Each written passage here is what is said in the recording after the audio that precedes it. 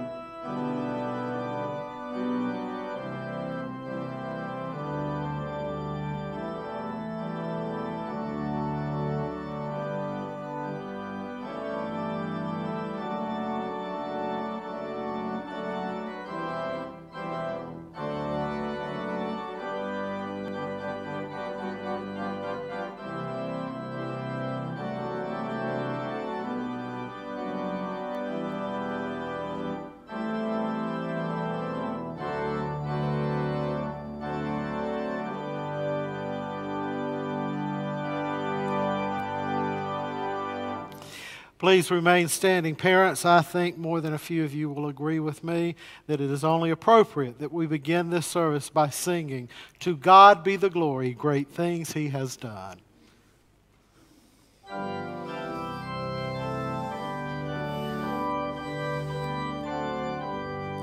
To God be the glory, great things He hath done. So loved He the world that He gave us His Son, who yielded His life and atonement for sin, and opened the life gate that all may go in. Praise the Lord, praise the Lord, let the earth hear His voice. Praise the Lord, praise the Lord, let the people rejoice. Oh God.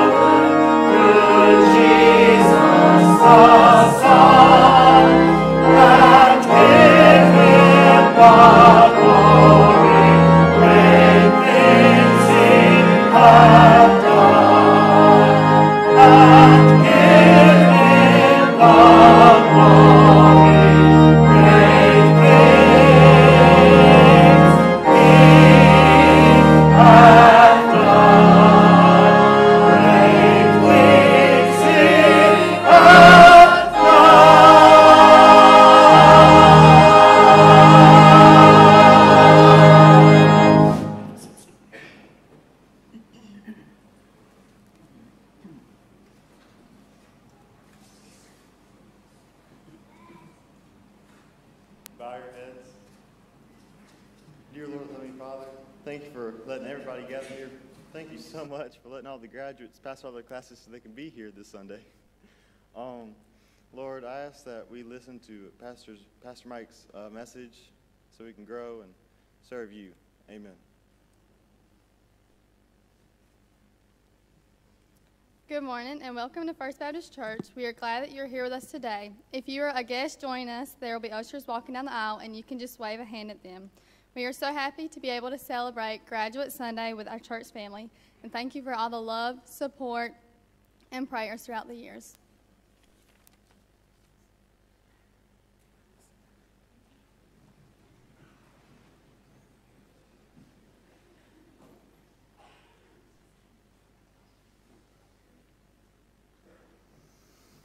Well, I suppose congratulations are in order.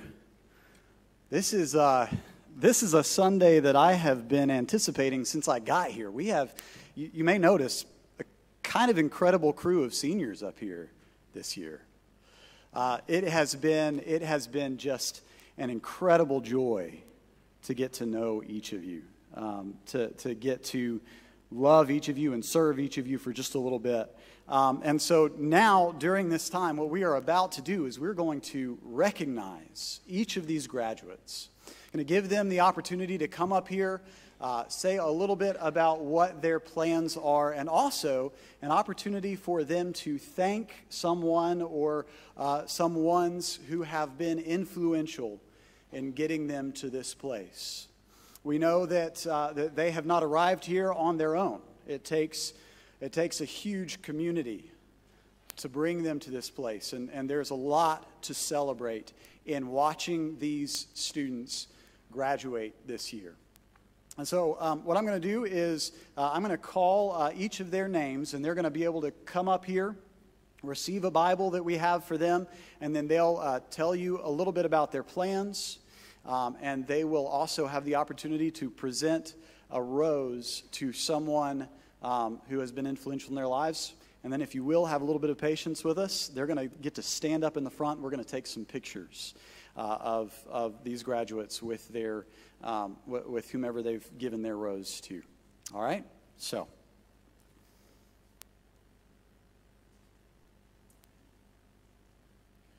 first we have Sydney Allen.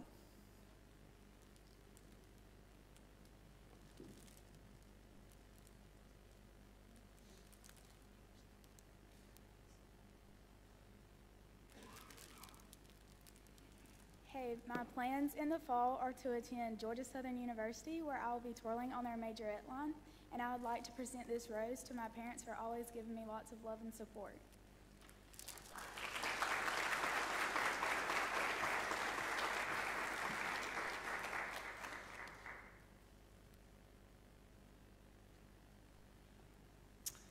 Madison Brake.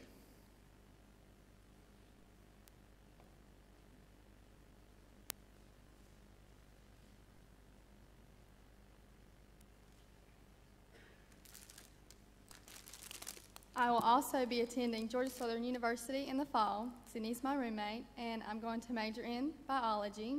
And I would like to present this rose to my parents for always pushing me to do it when I didn't think I could.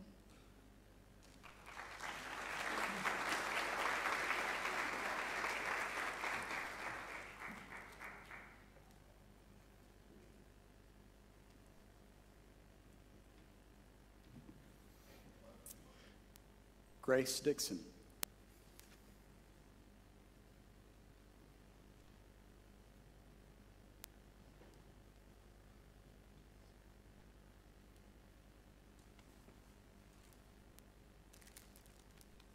will be attending Valdosta State University in the fall, and I'll be majoring in American Sign Language. I would like to give this rose to my mom and my sister for supporting me and helping me pursue my dreams.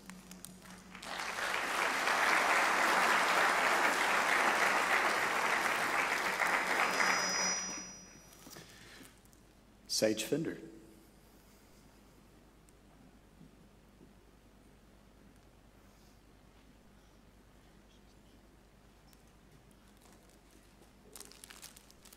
I will also be attending Georgia Southern University to pursue a degree in nursing, and I would like to present this rose to my parents for all their love and support.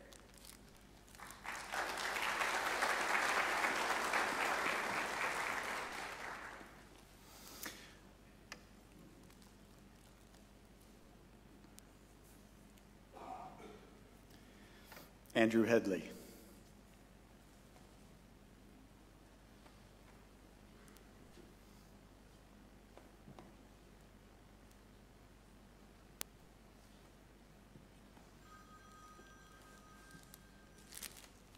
I'll be attending the University of Georgia to study meteorology, and I would like to dedicate this rose to my parents for feeding me and putting up with me through my academic struggles and successes.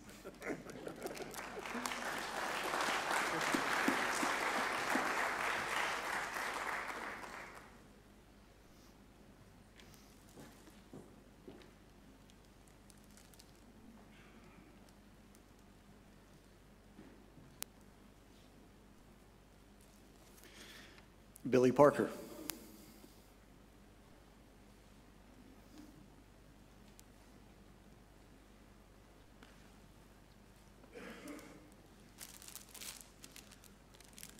I'll be attending Mercer University in the fall, where I'll play football and major in biology.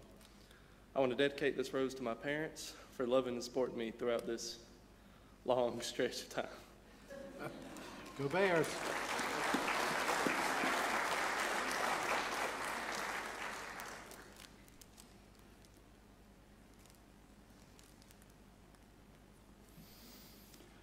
Peyton Parker.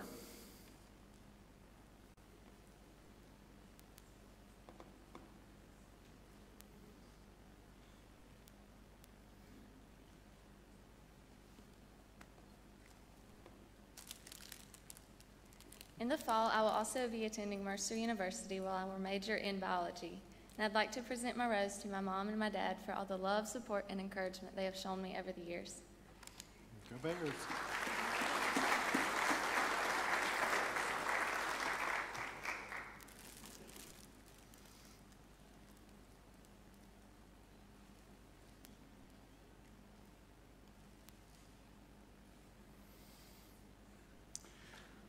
David Scott.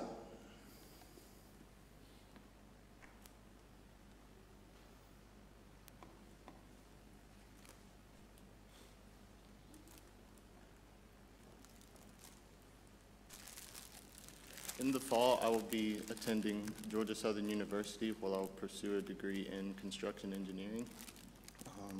I'd like to present this rose to my parents for always being there for me and always loving me.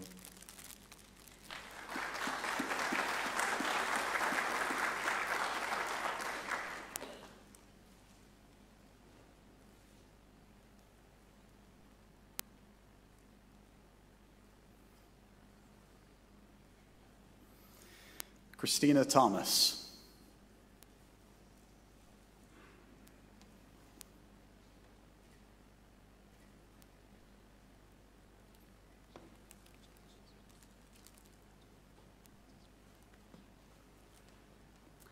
I will be attending Georgia Tech with plans to major in neuroscience. I would like to thank this whole church for everything that y'all have done for me, the love and support that you've given me over the past 18 years, and I would like to present my rose to my parents for all the love and support that they've given me.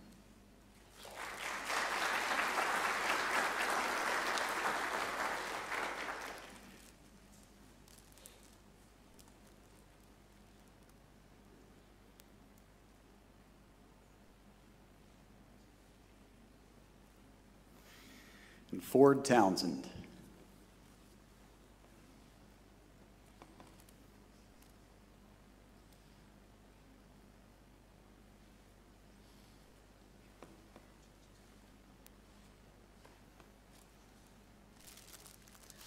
plan on attending Mercer University, where I will be playing baseball and getting some type of engineering degree. I dedicate this rose to my dad and my grandmother for showing me how to work hard and to never settle. Go Bears.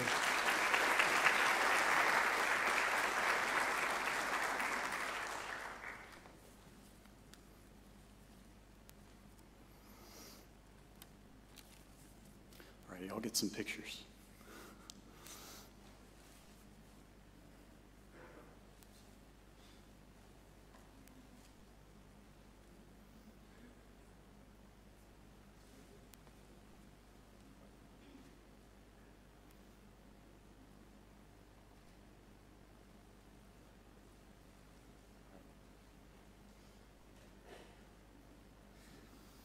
All right, y'all can take a seat. The graduates would take seats.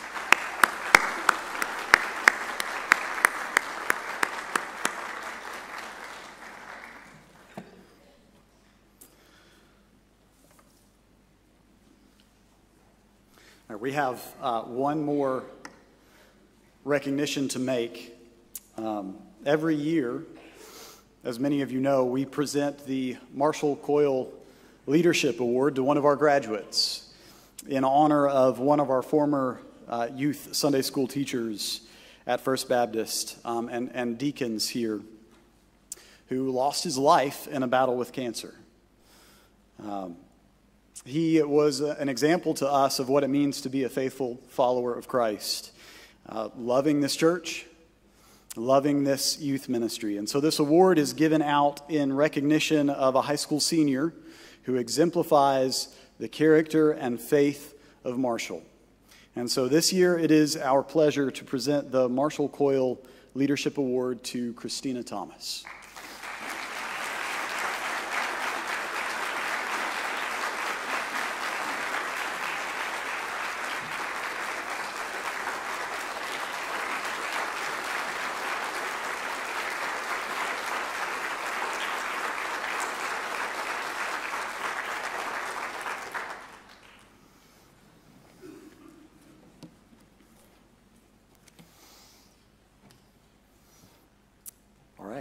This time we're gonna worship together. So if y'all would come on up, we're gonna sing some songs together, worship together, and celebrate the God who has brought us this far.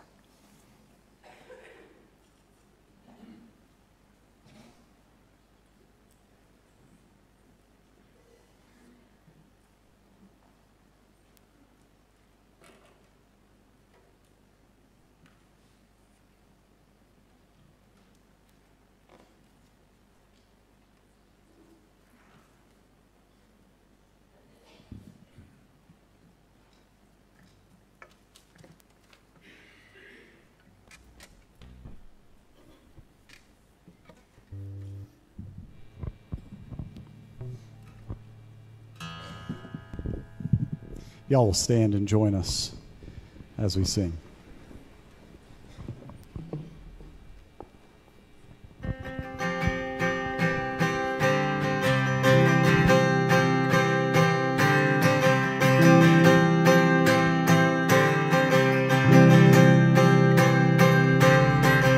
My hope is built on nothing less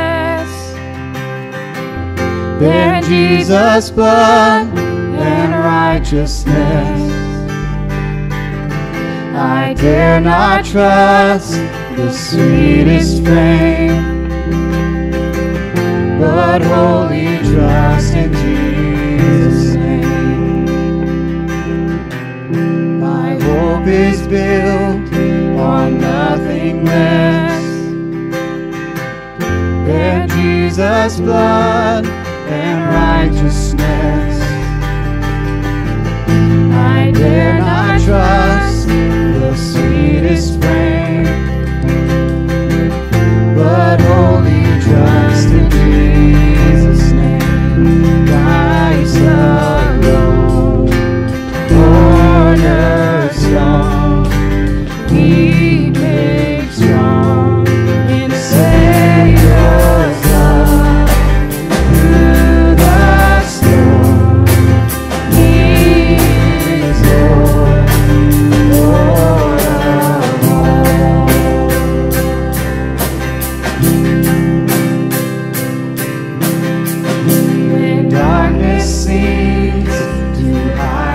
face. I rest on His unchanging grace. In every high and stormy gale, my anchor holds within the veil. My anchor holds within the veil. Christ alone, cornerstone, He came strong in the Savior's love. Through the storm, He is Lord, Lord of all. Christ alone, cornerstone, we made strong in the Savior's love. Through the storm, He is Lord, Lord of all.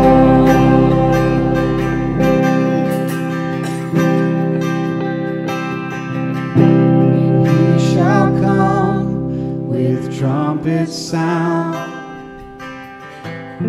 Oh, may I then in Him be found, clothed in His righteousness alone, faultless to stand before the throne, faultless to stand before the throne. Christ alone, cornerstone, He made strong in the Savior's love. Through the storm, He is Lord, Lord of all. Christ alone, cornerstone, weak made strong in Savior's love. Through the storm, He is Lord, Lord of all.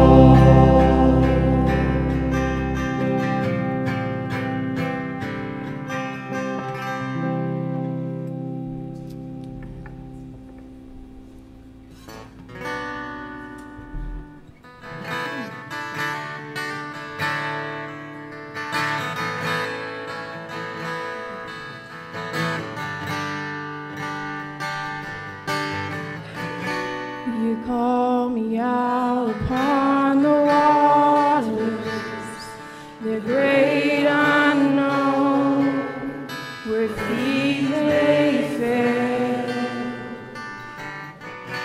and there I'll find you in the mystery, in oceans deep. My faith will stand, and I will call on your name, and keep my eyes above the waves.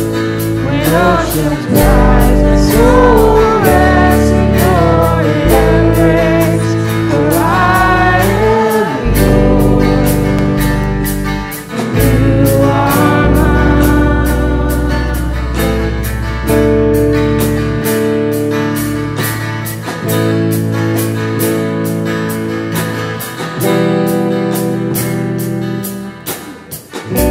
Your grace abounds to leave the waters, your sovereign hand will be my guide.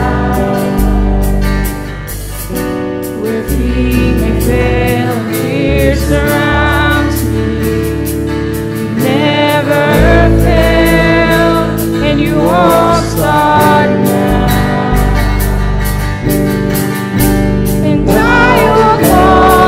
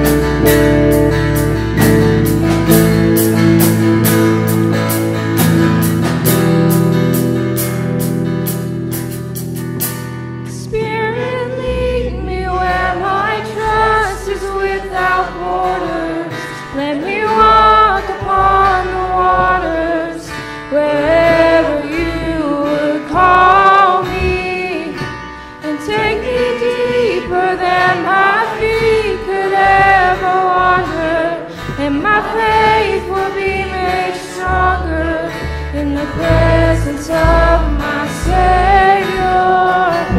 Spirit, lead me where my trust is without borders. Let me walk upon the waters wherever you would call me. And take me deeper than my feet could ever wander.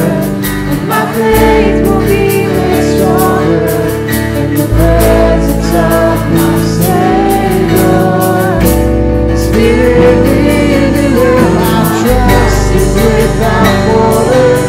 Let me walk upon the waters wherever you would call me. Take me deeper than my feet could ever wander, and my faith will be stronger in the presence of my Savior. And I will call upon your name and keep my eyes above the waves. When oceans rise, my soul will rest in your embrace. For I am yours, and you are mine.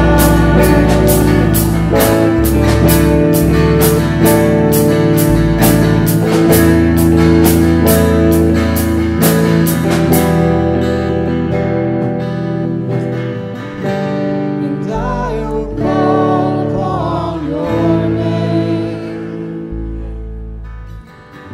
and keep my eyes above the waves.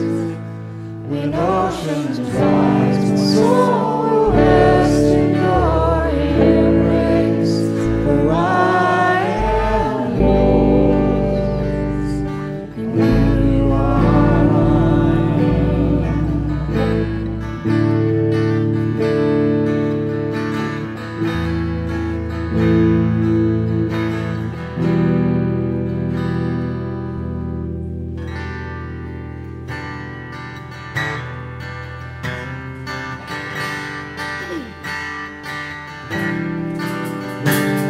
Oh, I've heard 1,000 stories of what they made your life, but I've heard the tender whisper of them, the dead of night, and you tell me that you're pleased and that I'm never alone.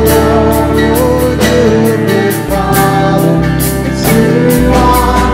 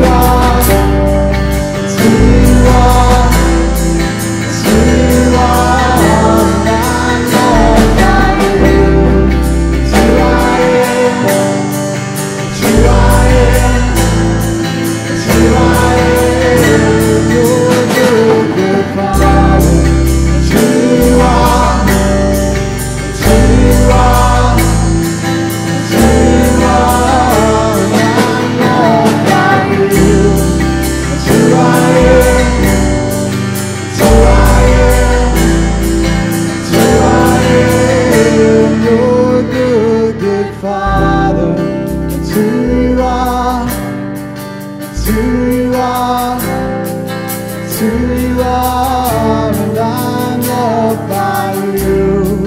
It's who I am. It's who I am.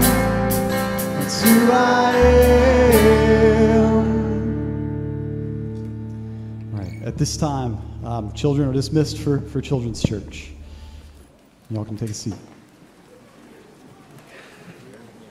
Children, if y'all just go that direction, right out that door.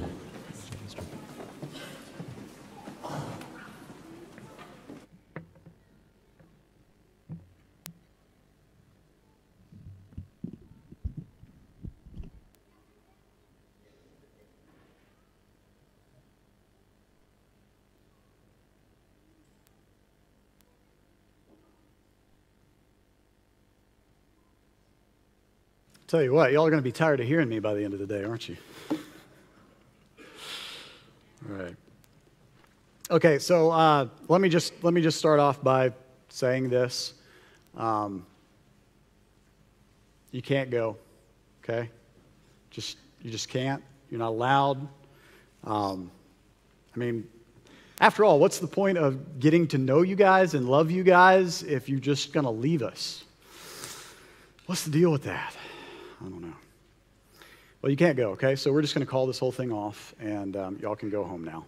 That sound good to y'all? Are y'all good with just canceling it? You're just going to keep going, right? No? Okay. All right. All right, well, then I guess you're going to have to listen to me a little bit more, okay? All right. All right, well, yeah, I thought that would be your answer. I thought I would try, though. Okay, so if that's the case, if you guys are actually really going to leave us and you're really going to go do your own thing, I feel like we have something important to talk about this morning. Okay, I want you to listen to me carefully. You've got a Bible now in your hands that you can use. You can follow along with us. But if you're about to launch off into the world, you need to be ready. You need to be ready for the next phase. You need to be certain of something. You need to be deeply sure of your direction. Okay?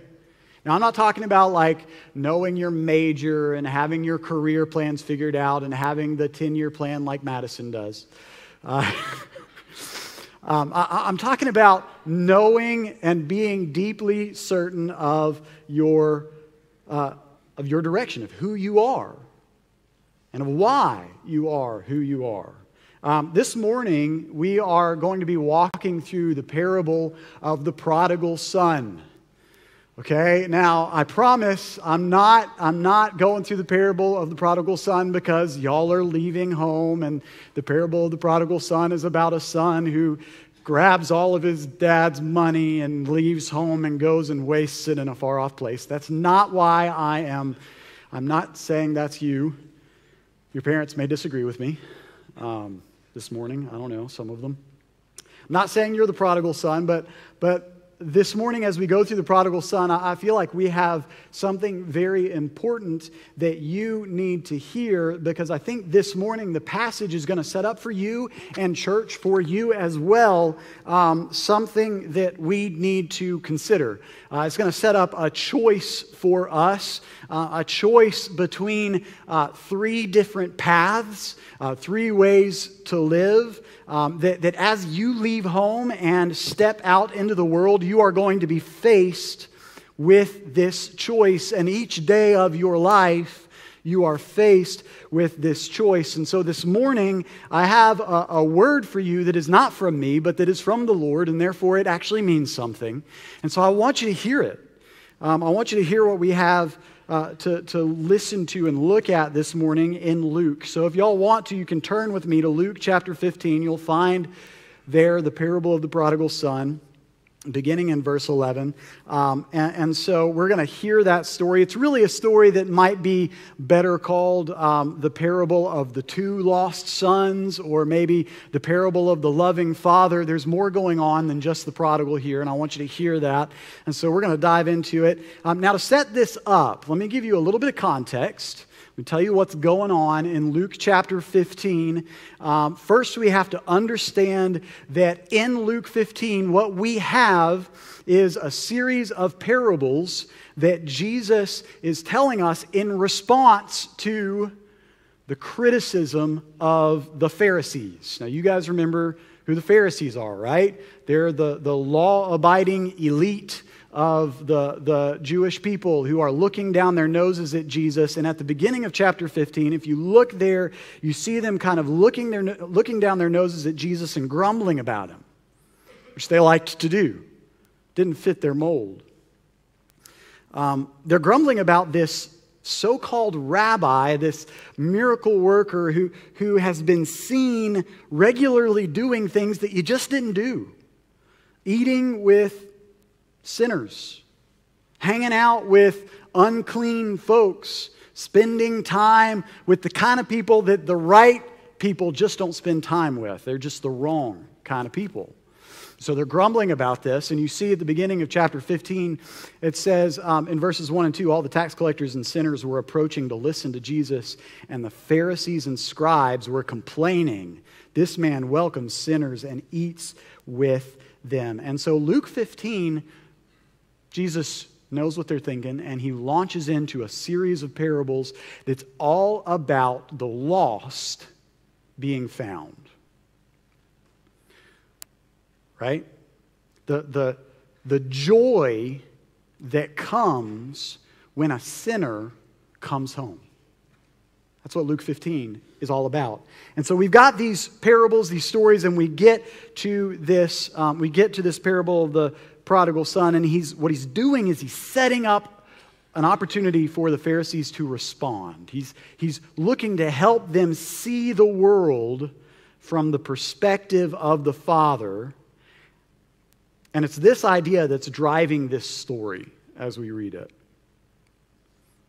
All right? So we're going to just take it a few verses at a time. First part of the parable is the part we're most familiar with, the part about the prodigal son who ran away. And so we're going to begin in verse 11. I'm just going to read the first two verses to you. Jesus also said, "A man had 2 sons. And the younger of them said to his father, 'Father, give me the share of the estate I have coming to me.'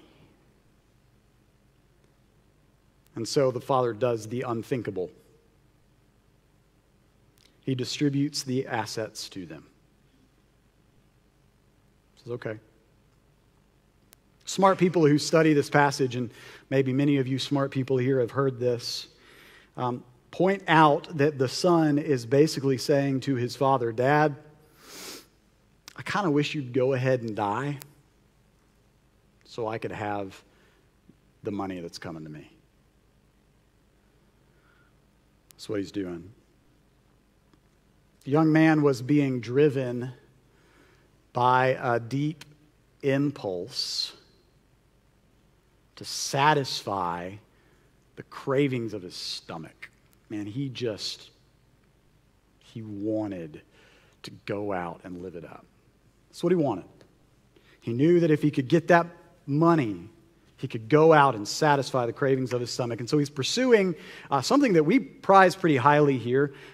He's pursuing freedom, right? Independence.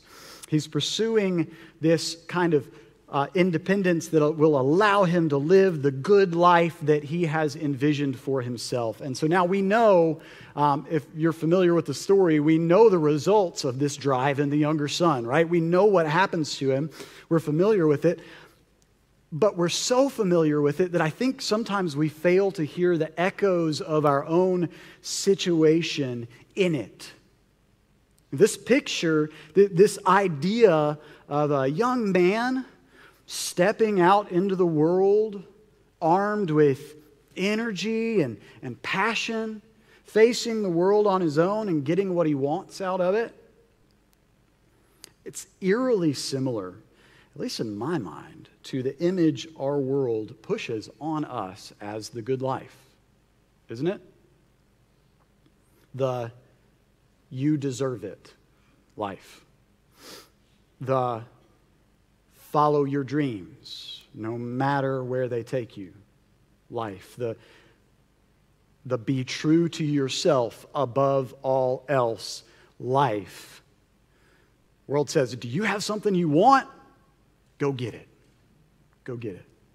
After all, that's the point of life. That's the point of freedom, isn't it?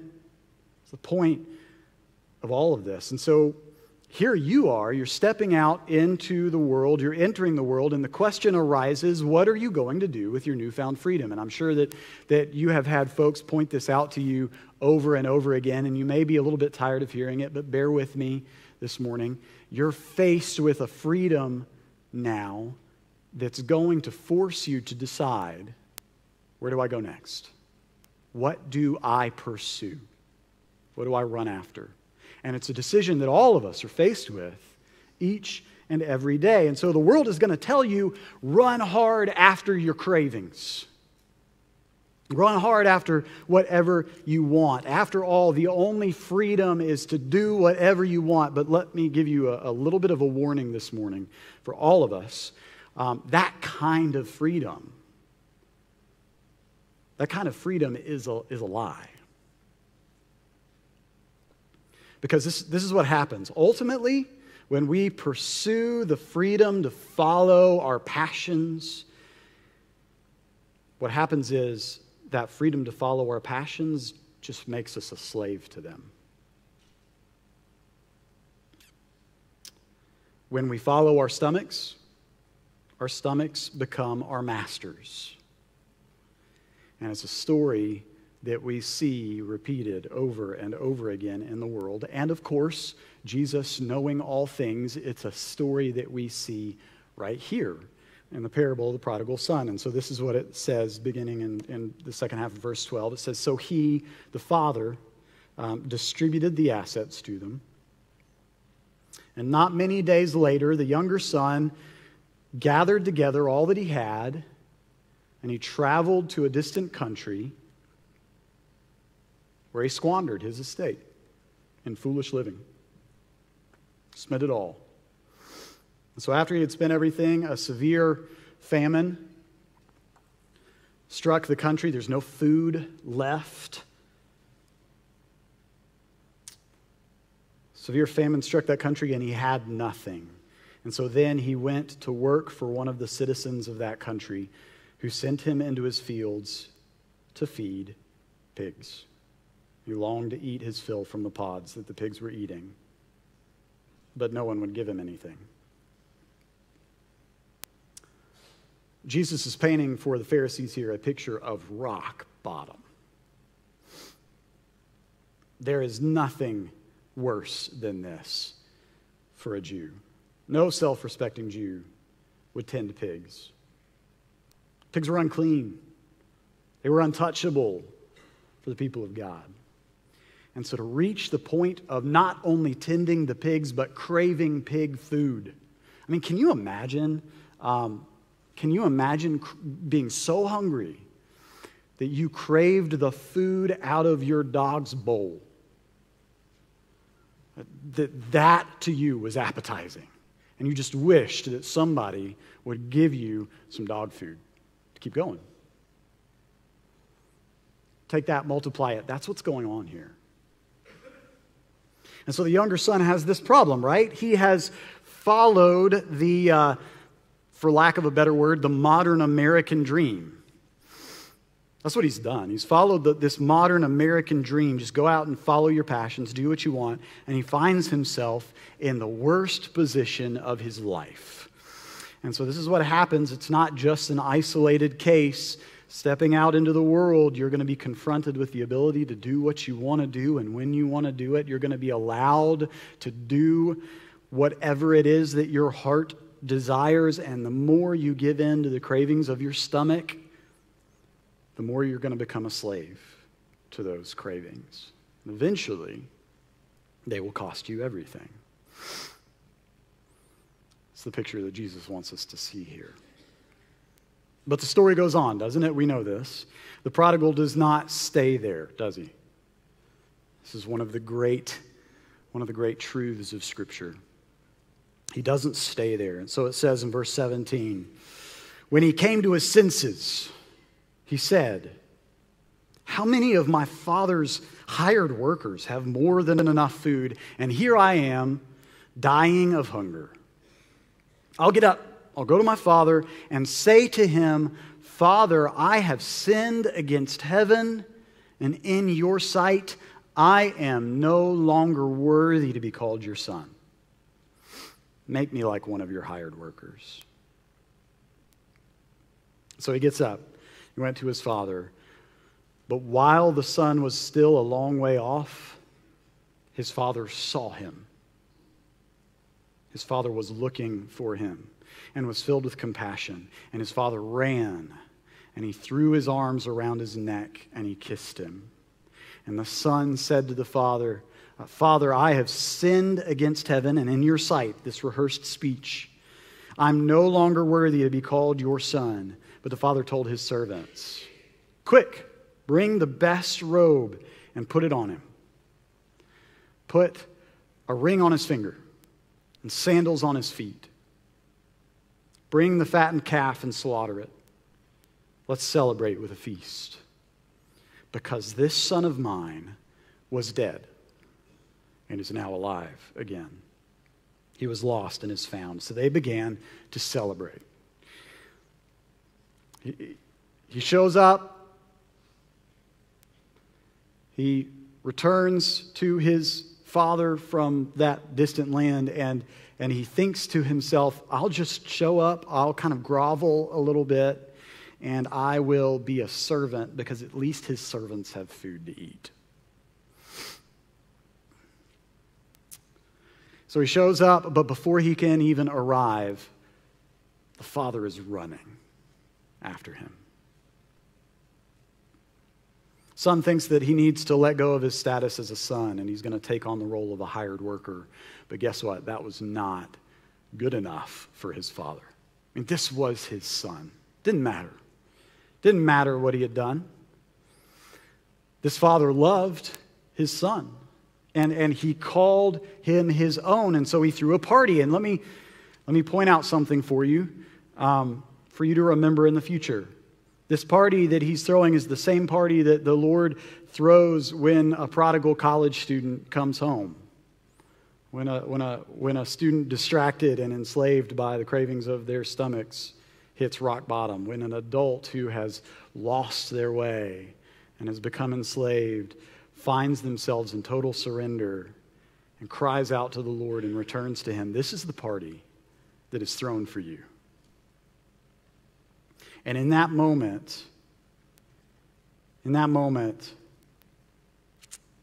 he surrenders before the Father, and the Father takes him in. And so I said this morning that we're going to explore 3 ways to live. That's the first way to live. Follow the cravings of your flesh into destruction. That's one temptation that life is going to throw at you. But I think for most of you here, maybe you need to dial in a little bit more now, because there's another temptation, an opposite temptation that I think maybe for you will be more close to home. It's the temptation to follow the path of the second son. You see, the second son in this story is more like me. Let me just go ahead and confess to you. It's more like me, the law-abiding, hard-working, righteous son, right? Want to follow the rules, want to prove myself, want to get out in the world and show everyone that I am good enough. That's more like me, and I think it's probably more like most of you. And so when the prodigal comes home, the response of the older son is a response of bitterness. And so let's listen to his story, beginning in verse 25. It says, "Now the older son was in the field. As he came near the house, he heard music and dancing. And so he summoned one of his servants, and he questioned what these things meant. And they said, 'Your brother is here,' he told him, 'and your father has slaughtered the fattened calf because he has him back safe and sound.' And so what's the response of the older son? Is it, 'My brother's back'? No, it's not that, is it? What's our response? He becomes angry. He became angry, didn't want to go in, and so his father, watch what the father's doing here. His father comes out, and he pleaded with him. But he replied to his father, "Look, I have been slaving." You see the identity that the older son has for himself? I'm a slave. Lord, I have been slaving. Look, I've been slaving many years for you, and I have never disobeyed your orders. Yet you never gave me a goat so that I could celebrate with my friends. But when this son of yours, this kid I can't even call my brother, when he comes back, when he came, who has devoured your assets with prostitutes, you slaughtered the fattened calf for him. I mean, can you blame this guy? I mean, he spends his whole life slaving for the master. No, for the father. For the father. And here comes his bratty little brother, the kid who threw everything away, and it's like he gets a hero's welcome. I mean, who is this kid? Just see the wheels turning. But here's the real question that is being placed before us here. The question, I think, for the older brother is, who am I? Who am I? Just like the younger son is pursuing freedom, pursuing the cravings of his stomach, the older brother is running after something here too. He's pursuing something here as well. It's a little bit more subtle for us. It's a little bit more acceptable in church circumstances, but it's there. Where the younger son was seeking this kind of salvation that comes from satisfying his cravings, the older brother is also seeking a kind of salvation. It's this kind of self-salvation from proving himself worthy. Okay? It's the perfectionistic tendency that I find in myself. It's the drive to show the world and the Father that you are one of the good ones.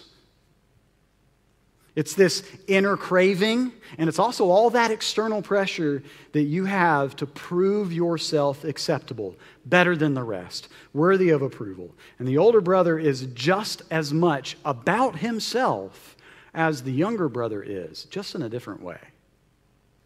Just in a different way. And so for you, as you step out into this world, the temptation is going to be just as strong, if not stronger, to go this route. You have been raised in good homes. You have been taught to be good people. You have been given the tools to prove yourself in this world, and that is wonderful. But if you're not careful, that's going to become the identity that you live out of. That is who I am. That's what that's going to become for you. It's going to drive you. It's going to control you. And eventually, it will make you just as bitter and just as defeated and just as joyless as the older brother. And it looks different for different people. However you define success, however you define the good people, the right crowd, however you define it, that definition will come to master you. And it will become your core identity. And so when you stumble, it's not just going to set you back. It will crush you. Because you will have lost who you are. And when you succeed at being one of the good people, you'll become self-righteous. You'll become a Pharisee looking down your noses at those other people. Those other folks, seeing the world as this tool to compare yourself against and make yourself look good, me against them, me above them, me better than them. However it goes, it's not pretty. It's not pretty if this is the path you take. And it results in this bitterness that the older brother is feeling. This bitterness that has the older brother thinking that he deserves something, so much so that he can't celebrate the return of his brother from the dead. It's the kind of attitude that splits families. It's the kind of attitude that destroys friendships. It's the kind of attitude that crushes churches from the inside out. But showing yourself worthy is not the message of the gospel. It's not what following Christ is all about. Living up to the standard, proving yourself, is not what God wants from you. It's not what he's asking of you. Okay, I want you to hear me say that this morning. He doesn't desire your attempts at self-salvation. He doesn't want you to become a slave of the standard. He doesn't want you spending your life attempting to live up to whatever it is that you think is right and good. What he wants is your heart.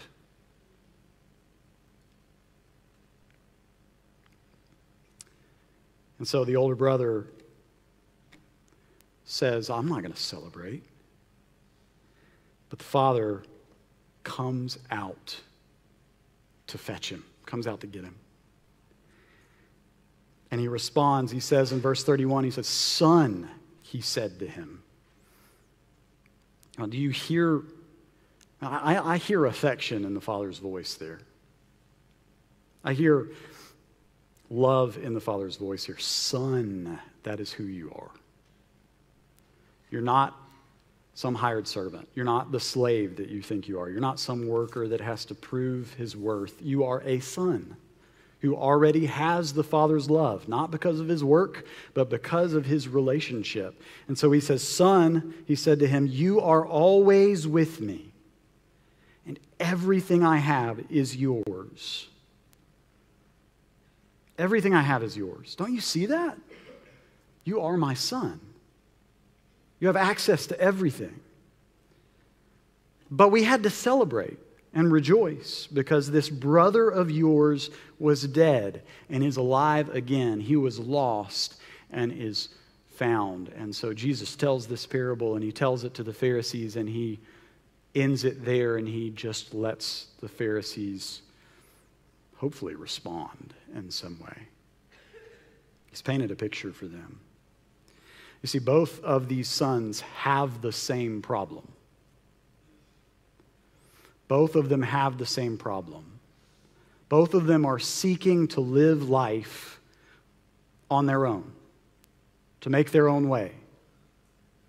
One's trying to do it through freedom, pursuing all those cravings and desires. One's trying to do it by being righteous and good and being one of those good people. And the world tells us that those are the two paths, that those are the only two real options in the world. These seem to be the two ways to live. Either follow the law or follow your heart. Okay? Either prove yourself to the world or do what you want, right? Those are the options that the world sets before us. Call it what you will. I mean, there are so many names for it. It's like you've got religion and irreligion. You've got liberalism and conservatism. You've got moralism and freedom. And this is the dichotomy, the one against the other that the world sets in front of us. Whatever you label them, there appear to be only two ways to live. But there is a third way. It's the way of sonship. It's the way of being a son, a daughter of the King. It's not the way of pursuit, of running after, but of being pursued. Do you notice that the God, the Father in this parable, pursues both of them? You have been pursued. You have been pursued in the person of Jesus Christ, who stepped down out of heaven to run after you. He's come for you. And so this is the identity that God wants us to have, wants us to own. This is the life that he wants us to live, a life in relationship with him, a life where our hearts belong to him, a life where we see the Father running after us, calling us a son, a daughter, inviting us into the family, belonging to him. If you follow the way of the prodigal, it will crush you. If you follow the way of the older brother, it will make you bitter and joyless. But if we'll set aside that pursuit of freedom that only leads to slavery of our stomachs, and if we set aside that pursuit of perfection that leads only to bitterness and brokenness, we're going to find that we have been pursued and that all of our efforts mean nothing next to the efforts of the Father to call us back into relationship with himself. It's there that we really find freedom. You want freedom? That's where you find it. And it's there that bitterness gives way to joy. So the question this morning is, which way are we going to live? Which identity is ours? Have we seen the Father running toward us? Have we seen the Father coming to us? Have we heard him call us sons and daughters? Are we his? I'm going to pray. And if you need to respond, you come. Let's pray. And so, Lord, we are astounded that in spite of all that we have tried to do on our own, all the ways that we have rejected you and turned from you, that you, Lord, have pursued us. And so help us to respond to you. Help us, Lord, to know that our identity is as your children. And that would be the way that we live. That would be the life that we live. Not constantly running after all of these other things, but, Lord, responding to you, surrendering to you, and living in your love. It's in Jesus' name that we pray. Amen.